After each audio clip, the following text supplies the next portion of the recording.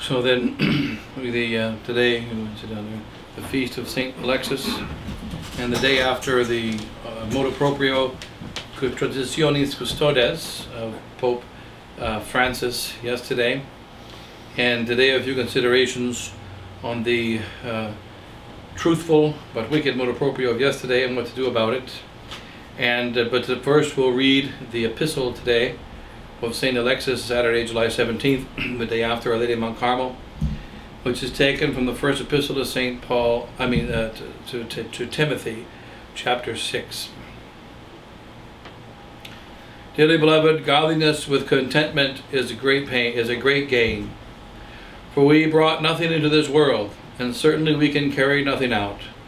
But having food and wherewith to be covered, with these we are content.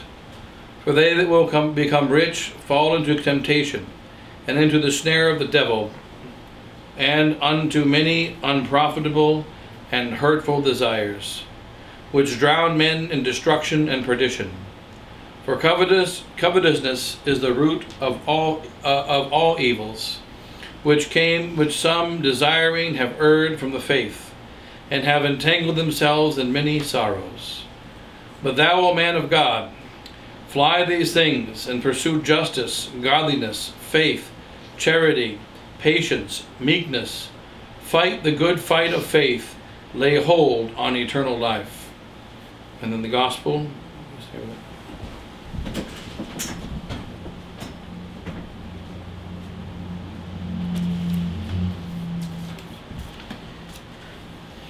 Taking that according to St. Matthew, chapter 19.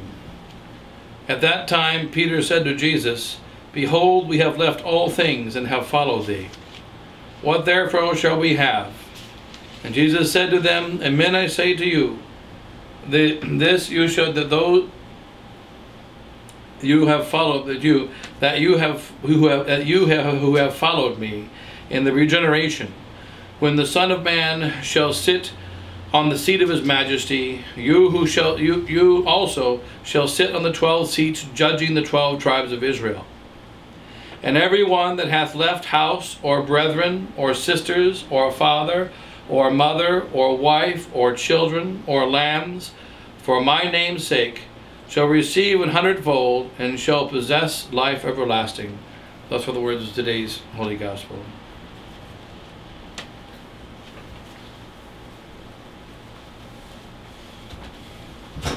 In the name of the Father, Son, and the Holy Ghost, amen. So a few considerations.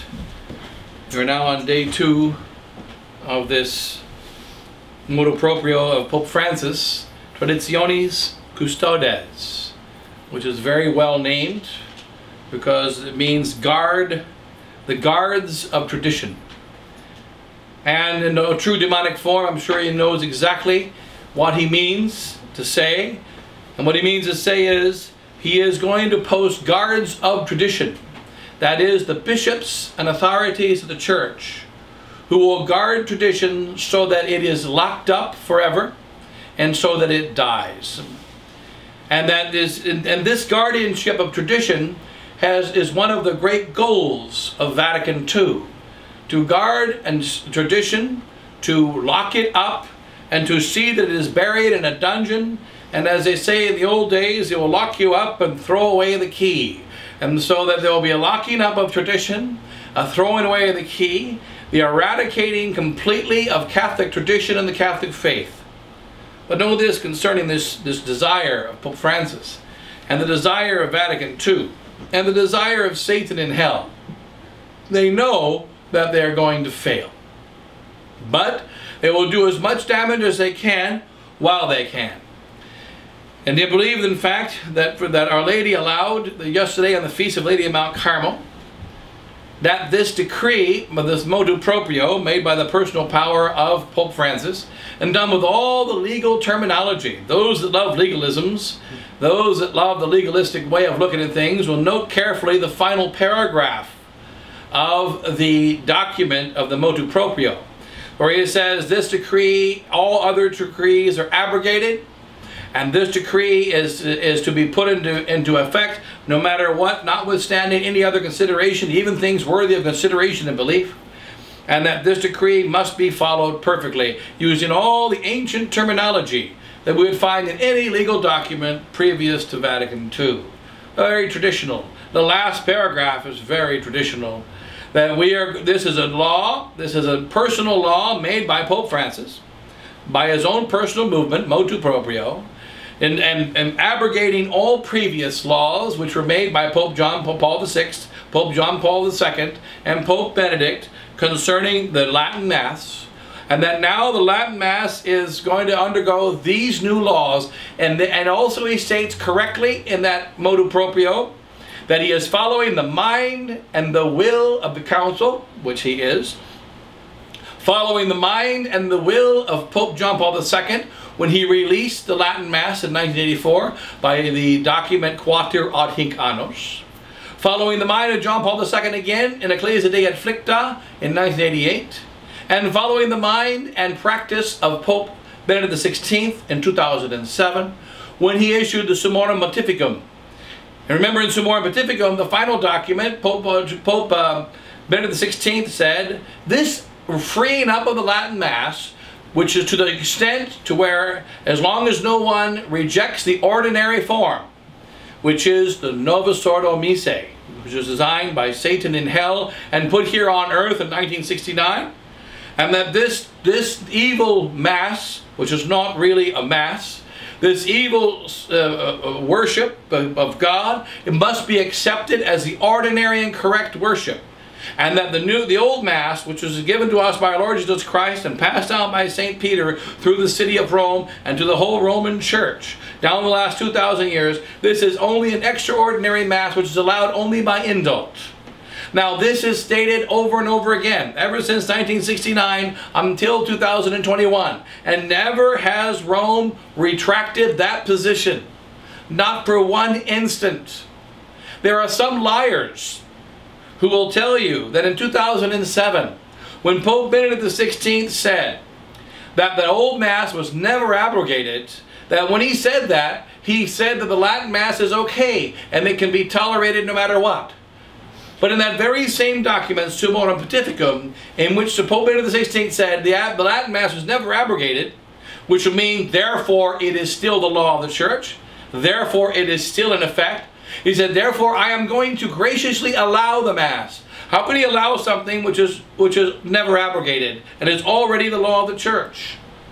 And he said, I'm allowing it under these conditions, and it will take effect on September the 14th of this year. And not only am I allowed under these conditions, which are more loose than the ones of '88 and more loose than the ones of 1984, but these conditions are to be evaluated. And in 3 years' time, we'll come back together and determine whether or not we should continue this Motu Proprio Summorum Pontificum. It took 13 years for the gathering to take place. 13 years later, on July the 16th, 2021, yesterday, finally, Pope Francis said, we have now gathered the documentation and the observations of the bishops, just as Benedict XVI requested in 2007. Instead of being 3 years, it took 13 years. And I'm very concerned and worried about the results, because as was stated clearly in 2007, and as was stated clearly in 1988, and as was stated clearly in 1984, the allowance of the Latin Tridentine Mass is only on the condition that one accepts unequivocally, absolutely, and completely the Novus Ordo Mass, and does not in any way impugn the Second Vatican Council and its errors and heresies. That was the condition in 1984, that was the condition in '88, it's a condition in 2007, and now souls are scandalized that it is also the condition in 2021. So I mentioned something earlier, it is as though someone jumps off of a skyscraper and the wind is blowing and he likes the weather, and all of a sudden he's shocked because he hits a sudden stop on the pavement and he splatters. He says, I can't believe I splattered. The air was free, it was a hot day and the wind was blowing and I was flying freely through the air. What's the problem? The problem is you jumped off a skyscraper. And the principle of death has been in you since you left the top of the building. And all you're waiting for is the moment that you hit the ground. You saw a man drop off a 5-story skyscraper, you heard about him splattering. You heard about a man off a 10-story skyscraper, you heard about him splattering. Another guy on a 20-story ladder, you heard about him splattering. But you're on top of the World Trade Center. And so, I don't think it'll happen to me. Everyone else jumped off their skyscraper and they splattered because they weren't high enough. They weren't high enough. And the breeze is so much different up here, and the breeze is so much better here, and I did jump off the skyscraper, and I am heading towards the ground, but how dare you be judgmental and think I'm going to hit it? The fact is, when you choose to jump off a skyscraper, and you choose to fly towards the ground, you will splatter. Now what has happened is that souls have chosen to jump off of the rock of our holy church. Now what is this rock? What is that which holds our church together? And then what is it that is the essence of our church? The essence of our church, et Petra erat Christus, says St. Paul. And the rock was Christ. They drank from the rock. They all ate the same spiritual food. All drank the same spiritual drink. But with most of them, God was not pleased, says St. Paul. And they drank from the rock, and the rock was Christ. We also say correctly, thou art Peter, and upon this rock I will build my church. And St. Peter is the rock. But when does St. Peter act as the rock? When he is united to Christ. Just like me as a priest of God, I am truly called and rightly called Alter Christus. And I am truly another Christ. But that doesn't mean I act as another Christ in every moment of my life. It doesn't mean I speak as another Christ in every word that proceedeth from my mouth. But when I act as priest, which is when I preach here the Word of God as preached for the last 2,000 years, I am speaking as another Christ. When I say over the words of the bread, this is my body, I am speaking as another Christ. But when I go out in the streets and speak in another way, or when I go and speak in another way and have to go to confession for the other things that I have done, I am not speaking as another Christ. Not every word is another Christ. So likewise with the Holy Father. He is truly the rock. Thou art Peter, and upon this rock I will build my church. And St. Paul also said, the rock is Christ. So therefore these two rocks must always be together. And when the rock of Peter goes against the rock of Christ, he's acting like Simon and not like St. Peter. Now yesterday, Francis, the true Holy Father, acted as Simon. And he said, and he cursed, and he swore that he did not know the man. Even though he was selected by God to be the Holy Father. He also said to people in the world that he does not know the man, that he doesn't believe in Jesus Christ as true God and true man, yet he is still the true Holy Father. Sometimes he acts as Simon, sometimes he acts as Peter. He does not always act as Peter. And yesterday on July the 16th, he acted as Simon on the morning of Good Friday when he cursed and swore that he did not know the man. And when he scandalized the world by saying he, the first of the disciples, the first of the apostles, the chief of the apostles, said he did not know Jesus Christ. And when he said these words, he spoke a lie, and he committed a sin. And now the next thing for Simon to do is to go out and weep bitterly. And we pray for Simon to go out and weep bitterly. Next thing for him to do is to weep to his mother, and then to repent and come back and say to the Lord Jesus Christ, I love thee, I love thee, I love thee. And then feed the lambs, and feed the sheep. But right now, Pope Francis is not feeding the lambs except poison. He is not feeding the sheep except lies. And so here is one of the lies yesterday. But it is only a lie as regards God. It is not a lie as regards the documents and movements of Vatican II. What happened in 1988? Archbishop Lefebvre consecrated 4 bishops against the will of John Paul II. He consecrated 4 bishops because he knew that the faith must be preserved and the Catholic priesthood must be preserved, and the only way to preserve it was to remain independent from the wicked leaders in Rome and to reject their false teaching. And wait until the time that the light of faith shines over eternal Rome again. Therefore, for the sake of the church, not for the sake of the SSPX, he consecrated 4 bishops to preserve the Catholic faith and Catholic tradition. And in response, what did John Paul II do? On June the 30th, 1988, Archbishop Lefebvre saved the Catholic Church by consecrating 4 bishops. 2 days later, on July the 2nd, 1988, John Paul II had prepared his response, and he wrote a document called Ecclesia Dei Afflicta, the Church in Affliction. And in it, he established an Ecclesia Dei Commission to help souls leave the schism, he's called it, which is a lie, leave the over-attachment to Catholic tradition, and come back to the new Mass, and come back to the new Church. That's what he said right there in Ecclesia Dei Afflicta.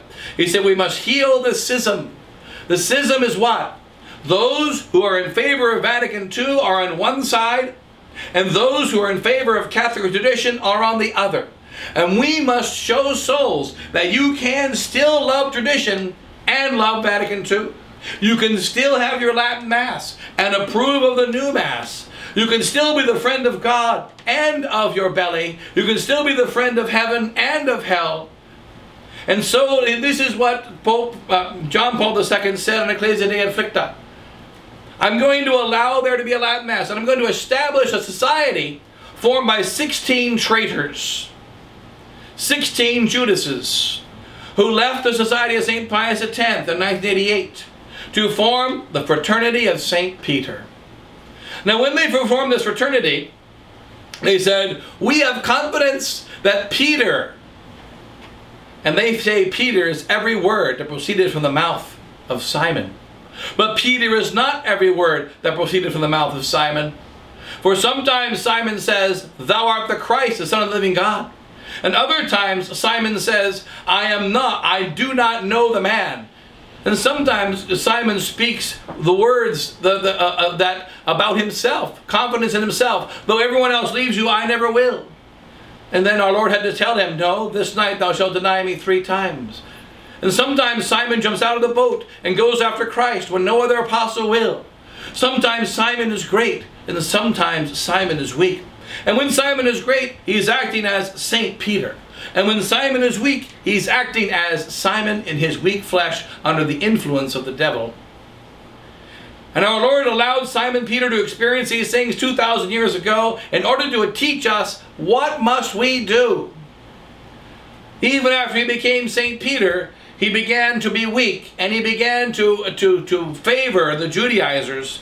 And therefore St. Paul had to come and resist him to the face. In 1988, Archbishop Lefebvre stood up and resisted to the face John Paul II and said to him, these bishops must be consecrated to preserve the Catholic faith without the inhibitions, without the destruction, without the lies, without the deceit, without the maneuvering of a wicked modern Rome. But then Father Bizek and 15 other priests that followed him in betrayal said, no, we must have confidence in Rome. They promised us we'll get a bishop. 30 years have passed. 33 years have passed. They still don't have a bishop. They promised us that they'll take care of us and tradition will be protected. As the years have passed, they have had to become more and more liberal. They promised us that we'll be able to say the Latin Mass and we'll never have to say the new Mass. But already by 1999, 16 priests, the same number, 16 priests began the betrayal. And in 1999, 16 priests said the new Mass. And these 16 priests, Father Bizek said, you can't do that. And the 16 priests said, oh yes we can. We can say the new Mass whenever we want. And you can't stop us. And Father Bizek said, but it's our special charism. We have the right to say the old Mass only. We have nothing against the new Mass. We're not against Vatican II. We accepted the light of tradition. He wrote a big long book about how Vatican II can be accepted in the light of tradition. Well, no, we can accept the light of tradition. But then what happened? The 16 priests appealed to Rome. And Cardinal Ratzinger wrote back to them and said, the 16 priests have the right to say the new Mass. And not only those 16 priests, but every priest in the Fraternity of St. Peter. And they do not need to ask permission. Furthermore, in order to show your goodwill, excuse me, I am requiring of every priest in the Fraternity of St. Peter, the representative must on every Holy Thursday participate in the Charism Novus Ordo Mass of the bishop to show their unity with the modernist church. That was in 1999. And so there was a division in the Fraternity of St. Peter. And they said, well, we have to obey. A priest in Canada was told, you must give communion in the hand. And that's the Fraternity of St. Peter priest. You must give communion in the hand. And he said, I can't do that. Well, you must be obedient. So therefore, for 1 year, he did not give communion in the hand or on the tongue. He stopped giving communion in his parish. He then appealed to Rome, because surely Rome would solve the problem. And the Ecclesiae Commission wrote back and said, you may now give communion on the tongue. You don't have to give communion in the hand. So the problem was solved. And for 1 year, people went to his Mass and they were not able to receive Holy Communion, because you have to be obedient. Now, it all comes home to roost. We're now in 2021. Now, what happened? Pope Francis says, all right, you already betrayed. You already accepted Novus Ordo Mass. You already accepted the new ways. You accepted Vatican II. It was a condition of your acceptance. The Bishop of Dijon, France, kicked the Fraternity of St. Peter out, priests out, just a few months ago. And then he said, this is just the beginning. There's going to be a Motu Proprio for you. It's coming soon. Ha, ha, ha. It came yesterday. What are they going to do? Here we have a problem. A man jumps off a skyscraper, or a man jumps off a rock. In 1988, the 16 priests that betrayed the Catholic faith and the Catholic truth, who founded a society called the Fraternity of St. Peter, for the purpose of bringing souls from the Novus Ordo from the Catholic tradition into the Novus Ordo. They were to make them to leave Catholic tradition, to leave the so-called schism of Archbishop Lefebvre and the other traditionalist groups, to leave them and come back to the Novus Ordo, because you can trust the Romans. They're going to give you your Latin Mass. They're going to allow you to be married. They're going to allow you to be baptized. They're going to allow you to live a Catholic life inside the parish. You can live your Catholic life in our little parish that we reopened. You can live your Catholic life at the 9 o'clock Mass. Pay attention to the 7. Don't pay attention to the 7 o'clock clown Mass. Don't pay attention to the 11 o'clock conservative Novus Ordo Mass. You can live your tradition again. Just be obedient and have confidence in God. Have confidence in God. God will protect His church. Be obedient. Be obedient. Be obedient. What kind of obedience? It is called a false obedience. The Alta Vendita in the early 1800s, discovered by the popes and released, said, we will destroy the Masons 200 years ago. We will destroy the Catholic Church by destroying woman, and we will destroy the Catholic Church by elevating obedience to the highest of all virtues, and then using obedience, we will destroy the Catholic priesthood and the Catholic Church. That's what they have done. And they appeal to a false obedience. St. Thomas Aquinas tells us, Gospel of the Acts of the Apostles, chapter 5, we obey God rather than men. Should we obey our superiors at all times? Should we obey our superiors in everything because they represent God? And St. Thomas Aquinas says, no. Because sometimes our superiors act against God. Because sometimes our superiors command us to do things against God. One such example is yesterday. There are 2 practical commands that were made to Novus Ordo priests.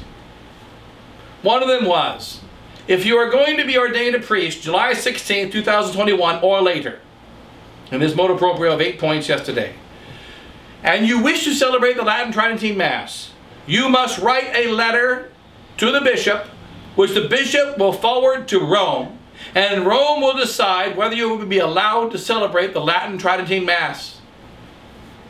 Do not write this letter.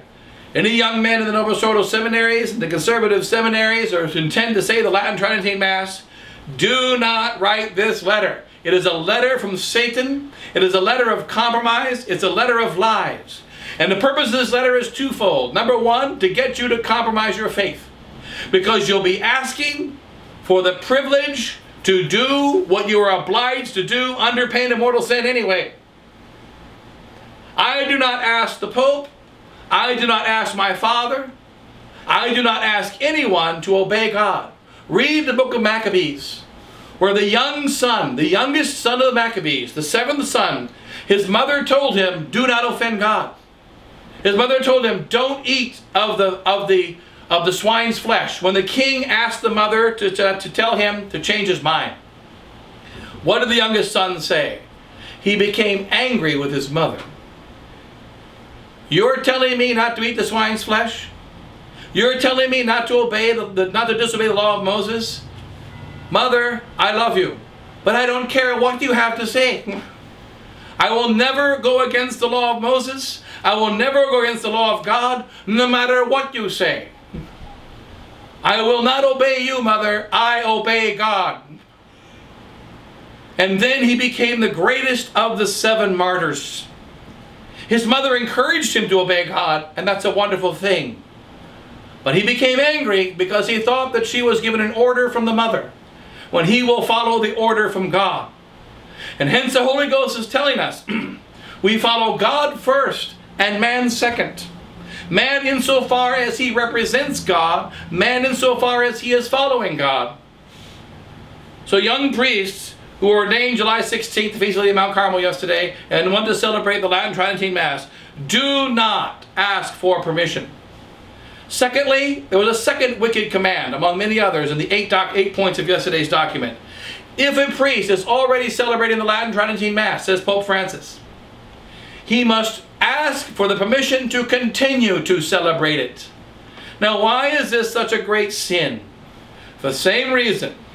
You have an obligation before God to celebrate this Mass. You're a priest of God, made to offer the true sacrifice, not the false sacrifice. Made to give true absolution, not false absolutions. Made to preach the true word of God, not the lies of heretics. And you are not to ask permission to preach the true word of God. In all my years within the Society of St. Pius X, before I had to stand up against my superior's wickedness, I was never ever given an instruction, go and teach Jesus is God. I was never given an instruction, go and say the Latin Mass. Because this is my duty, and my superiors knew it, and I know it. But they did say, you're stationed in Phoenix, Arizona. You're stationed in Post Falls, Idaho. You're stationed in Iloilo, Philippines. You're stationed in Bombay, India. You're stationed in Madras, India, in Palayam Kotai, India. You're stationed in Singapore, and you're stationed in Davao, and so on. They told me the places where I would be stationed. They did not tell me what doctrine to preach, because it's the doctrine of Christ. But now they're saying what you should preach, what you should not preach. Don't be political. Be careful. Make sure the things that you say are approved. Don't be controversial. They never said that before. Because the faith has changed. Therefore, those priests who are being told, ask your bishop. Do not write the letter to the bishop. Do not ask to continue to say the Latin Mass. In fact, I challenge the priest in the Noble Sordo to stand up this Sunday and say, I am now making an announcement. From this moment on, I celebrate only the Latin Tridentine Mass. I will never celebrate that new abomination ever again. This Mass is the Mass of Christ, the Mass of the truth, and I apologize to all of you for having said the new Mass as long as I have. But now I say the Latin Mass only. And if they want to throw me out of the synagogue, let them throw me out of the synagogue. And here it is in the epistle today, in the gospel today, the feast of St. Alexis. What does it say? Or rather in the epistle, St. Paul, right? Money is the root of all evils. It's in the epistle today. Dearly beloved, godliness and contentment is a great gain. For we brought nothing into this world, and we certainly can carry nothing out. But having food and wherewith to be covered, with these we are content. For they that will become rich fall into temptation, and unto the snare of the devil, and unto many unprofitable and hurtful desires. There's the desire to keep your pension, the desire to keep your rectory, the desire to keep in a safe place in this world, which drown men in destruction and perdition. For covetousness is the root of all evils. And what does St. Paul by the Holy Ghost say to St. Timothy, the young bishop? With all evils, which some desiring have erred from the faith. Right now, priests in the Novus Ordo churches, in the dioceses, in the Fraternity of St. Peter, in the Institute of Christ the King, in the various groups that are saying the Latin Trinity Mass, they are being tempted to err from the faith. They are being told, if you don't ask permission to say that Mass, I might give you permission, and I might not. Don't ask for the demonic permission. And so some being tempted have erred from the faith. And why have they erred from the faith? And have entangled themselves in many sorrows. That's the history of the Fraternity of St. Peter, Institute of Christ the King, and the conservative movement. They have so many more sorrows than we have. Because when they teach the truth, they have to be careful, because they're going to get called into the bishop's office. And when they say the Latin Mass, they have to be careful, because someone might turn them in. And they still have to say the new Mass, which they hate to say, because no one else will say it. And if someone else comes in, it'll be worse than them. And they have many sorrows. And now there are priests throughout the whole world terrorized and in great sorrow today, because what am I going to do? My bishop is a Mason. My bishop is evil. My bishop is wicked in every way. He's not going to allow me to continue to say the Latin Mass. What am I going to do? What am I going to do? Continue to say the true Mass. Be ready to be expelled from your parish. Take faithful around you and say, I am going to stand for the truth of my ancestors. Athanasius, my ancestor, he was excommunicated 3 times. And so many of the saints were thrown out of their bishoprics and thrown out of their dioceses and thrown out of their churches because they held the faith. St. Josaphat was martyred because he was going to preach the faith. And so it is all the way down the line. There are many sorrows in those that try to stay out of sorrows because they are not going to stand on Christ. And because they're trying to be, they are entangled in many sorrows. But thou, O man of God, fly these things. Pursue justice. Pursue godliness. Pursue faith. Pursue charity. Pursue patience. Pursue meekness. Fight the good fight of the faith and lay hold on eternal life. That's what St. Paul says today in the epistle. Fight the good fight. Lay hold to the true faith. This is the grace that's being given to many priests now. Don't be afraid. And as Father Hannafin used to say, and I mentioned yesterday, so many priests coming to my house as a little child. Over 100 of them. I'm talking to Father Hannafin back in the early 70s. They were all ordained to say the Latin Mass. They didn't like the new Mass. They were going to be thrown out of their dioceses. They're going to be thrown out of their churches. They tried to be as conservative as they could. They tried to have confessions. They tried to say the most conservative Mass. And Father Hannafin told them, leave that parish. Say only the true Mass. Don't say the new Mass because it's causing souls to go to hell. But how am I going to survive, Father? How am I going to survive? How am I going to survive? Where's my pension? Where's my health insurance? I'm a sickly priest. Where's my parish? And Father Hannafin would simply say, I don't know of one priest that has stood for the truth and starved. And now we go to the Gospel of the Mass today on the Feast of St. Alexis. And what does it say in the Gospel today? From the Gospel of St. Matthew, chapter 19.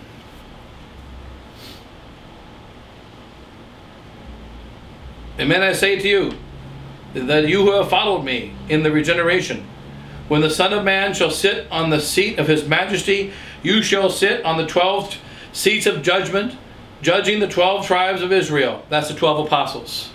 So that's where they're going to be.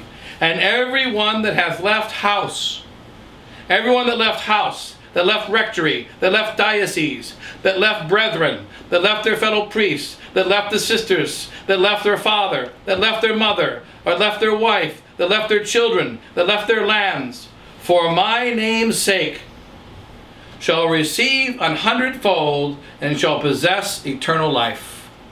That's what our Lord Jesus Christ says in the gospel. We shall receive 100-fold. Now, what about the fraternity of St. Peter? Now they've got a problem on their hands. Their foundation is built on obedience to a man and not to God. Their foundation is built on confidence in the man in Rome, not in the man of God. Now they've got a problem. They issued a statement today concerning the Motu Proprio of yesterday, or actually they issued it yesterday. We are in great sorrow and sadness. We are deeply concerned at this Motu Proprio, and we don't know how much restrictions are going to be applied, but pray and have confidence in the Holy Ghost. Father Hannafin used to say, have confidence in God. God will take care of us. God will always protect His church. But what does God do to protect His church? If there is a house on fire and babies are burning, and there's an orphanage and they're all burning, God will save them. What did God do? He put you there next to the orphanage. He put you there with a water bucket. He put you there with strong arms. He put you there with the ability to take those children out. And you are the instrument God is to use to bring them out. And you can't say, oh, the house is on fire. God save them. I'll pray for them.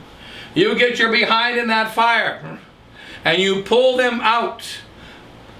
God's kingdom is a real kingdom on this earth. It is not of this earth, but it is on this earth. And the kingdoms on this earth are run by men. There must be a real man to go into the fire. There must be a real man to hear confessions. There must be a real man to absolve. There must be to bless the sick. There must be a real man to say the Mass. There must be a real man to preach the faith. And this man is condemned by the world and will always be condemned by the world. And now he's condemned by the church. The Lord said he's going to be condemned by the church, and it's happening right now. Now the fraternity of St. Peter is a problem. We have to do what they say. They left the Diocese of Dijon. In doing so, they offended God. They were there taking care of sheep in France. And now they have left them because of holy obedience. Is it holy obedience to leave children burning in a fire? Is it holy obedience to leave someone dying in a pit? Our Lord Jesus Christ said there's a rule that says don't work on the Sabbath. But which of you, seeing an ass or an ox in the pit, will not draw him out on the Sabbath? So the Son of Man cures on the Sabbath, even though it's against the rules. We are not here to follow the rules. We're here to save souls. And the rules are put into place to facilitate, to make easier our saving of souls. And when the rules work against that, we don't worry about the rules. We follow the law of Epikeia, which is to follow the spirit of the law over and against the letter of the law, when the letter of the law goes against that spirit. We're here to save souls. The supreme law is the salvation of souls. The fraternity of St. Peter should not have listened to that bishop and left Dijon, but now they're trapped. What about the Society of St. Pius X? They haven't yet made their statement as of today. They're waiting for the reaction of the reaction. What are they there for? One possibility is this. Those who leave the fraternity of St. Peter and the Institute of Christ the King, because after all they betrayed them and they left the diocese and they were thrown out and they stopped the Mass, they go to the Society of St. Pius X, which is controlled, infiltrated, and run by the bad guys. They go inside the Society of St. Pius X, and there they are told the same theological baloney that is in the other places. They are brought into a corral where they're going to be eaten up, swallowed, and destroyed. The Society of St. Pius X should be saying, this Motu Proprio, all it is the implementation of Summorum Pontificum. It's not against it. It's implementation of Quattro Ordiganos, because in Quattro Ordiganos, read the document of October 22nd, 1984. And on that first indult, Augustine Meyer, Cardinal Meyer, in the name of John Paul II said, you can have your Latin Mass on the condition you accept without equivocation the new Mass. Furthermore, it should never be said in parish churches. Come forward in 2021. It should not be said in parish churches. Where did Pope Francis get that from? John Paul II. That's where he got it from. Back in '84, they said you can have your Latin Mass, but you cannot have a Latin Mass at a marriage. You can't have a Latin Mass at a baptism. You can't have a Latin Mass at confirmation. Only outside of parish churches at a time and place designated by the bishop. That's what he said. 84. 2021, all it is a repetition of 84. There's nothing more in it. Nothing against 84. The conditions were so strict that the 84 document, you cannot have your Latin Mass without putting in writing that you accept the new Mass. Now they're saying the same thing in the new one, except they don't say put it in writing. But you must accept unequivocally the new Mass in Vatican II. So we can't, so now the Society of St. Pius X now is a problem, because Society of St. Pius X is working along with the modernists. Society of St. Pius X has accepted the marriages of the approval of the local bishop. Now they're going to get that approval. They accepted the confessions. They accepted working with the diocese and saying the indult Mass in some places. And also one point that Taylor Marshall made yesterday, because he doesn't understand the situation, one of the points made in the Motu Proprio was this, in Article 3. He said you can have the Latin Mass, but the epistle and gospel should be proclaimed in the vernacular. And Taylor Marshall said, I hope the society doesn't do that. He's uninformed. The society's been doing that for many years. In Europe, many years they have been doing the epistle in vernacular and the gospel in the vernacular. And now Pope Francis is saying you got to do it. So what's going to happen? Institute of Christ the King, Fraternity of St. Peter, and the Society of St. Pius X, and places in Europe, they all have done and do, in many places, the epistle and gospel in the vernacular. Well, that's not a mortal sin. It's not a heresy. I guess we can do that. What are we going to do? They bring you one step at a time away from God until there's nothing of God left. What are they standing on? The approval of modernists and wicked men in Rome. What does Archbishop Lefebvre say? We reject the Rome of neo-modernism and of this liberalism. That's what we reject. And until that light of faith comes over Rome again, we stay independent. We are true followers of Pope Paul VI then, true followers of Pope Francis now. We are true followers of the Pope in his papacy. We are truly obedient to him because we're obedient to the rock, which is Christ, and to Peter when he is united to Christ. We are not obedient arbitrarily. And that the time will come when they shall fail and Christ shall win. In the case of the close here, but we must stand firm in our faith. And those priests in the Novus Ordo who are being tempted, let them not sign the documents, let them not write the letters. And remember that bishops are cowards. Father Hannafin, my pastor in 1973, went before the Bishop of Louisville, Kentucky. He went to him and he said, Father, what are you asking? I'm not asking anything. I am telling you that I am continuing to say the Latin Tridentine Mass. I'm never saying this abomination of the new Mass. And I've got a little parish out in Boston, Kentucky. And I'm saying the Mass there for those people who ever wants to come. Are you asking my permission? No, I'm not asking your permission. And the bishop said, okay, okay, Frank, okay, okay. He was petrified of him. Don't be afraid of the devil. And don't think being nice to him is going to cause the devil to be nice to you. Stand firm with the faith. Don't play games with it. And don't go through the stupid channels.